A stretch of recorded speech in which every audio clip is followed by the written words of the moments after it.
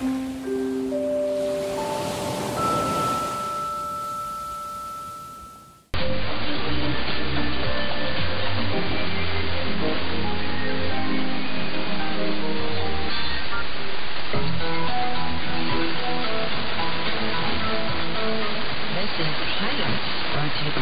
Taiwan International.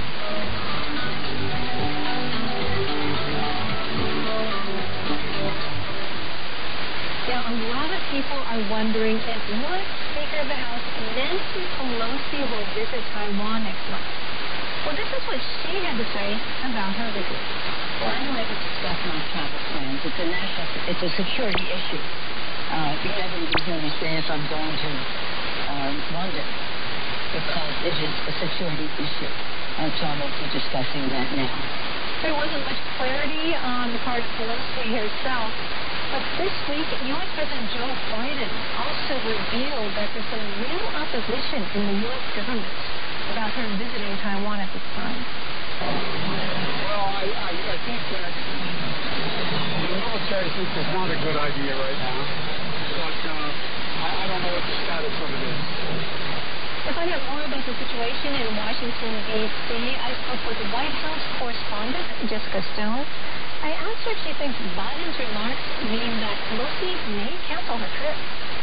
Well, I want to point out that we don't know when she's going. She hasn't even confirmed that she is going, but this is certainly an issue that is under consideration by Nancy Pelosi's staff. And former Defense Secretary Mark Esper has pointed out, like, look, the Congress is independent of the military. The military can't tell Congress what to do.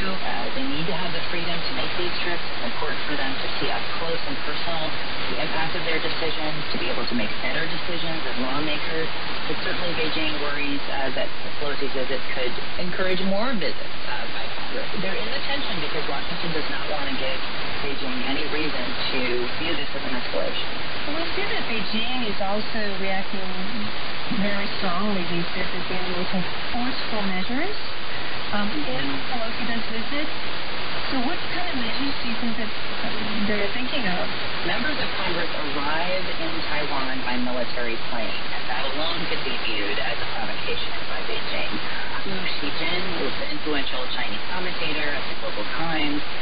He actually suggested on Twitter that Beijing's response could be to have its Air Force accompany that flight or to enforce a no-fly zone to try and block the trip. So those are some possibilities that have been floated out there, but it's not really clear what the U.S. military believes or what the White House is concerned about in terms of when they hear that. What do you think about Pelosi herself, what she wants to do? She has a history of taking a stand on human rights. She went to Tiananmen Square just 2 years after the massacre there. And she also has some legislation she wants to see passed in Congress, which has a lot to do with making the U.S. more competitive against China in technology and semiconductor production. And again, she has a break from the activity in Washington. So this is a natural next opening, the next window from the April trip that was canceled because she had COVID. Recently also, there's an impact. And Taiwan wasn't invited despite a provision in the National Defense Authorization Act. So what do you think that's saying about U.S. military's attitude towards Taiwan and China? Well, I think it's important, Natalie, to remember that Taiwan has not been invited before, and so it would be unprecedented for it to be invited. First hopes were raised in the NDA that was signed by U.S. President Joe Biden, in which Congress did ask the Pentagon to invite Taiwan. And I think what you're seeing there is an internal debate. You're seeing Congress become much more aware of what needs to happen in Taiwan, and there really is bipartisan support for Taiwan in these matters because there's an affinity for any democracy in the region.